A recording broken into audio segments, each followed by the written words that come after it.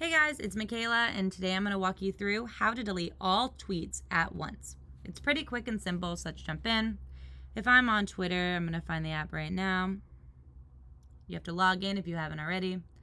You can see all the different tweets. If I go to my profile, I hit these three lines at the top right, and then go to profile. I can see all of my tweets and replies. The thing with Twitter is, to delete all of them, it's not a function that Twitter allows within its app. You can go ahead and individually delete it by going to the tweet that you want to delete. Let's say this one. I'm going to go ahead and hit these three dots, and then I can delete tweet, confirm my delete, and I could one by one go through and delete each tweet.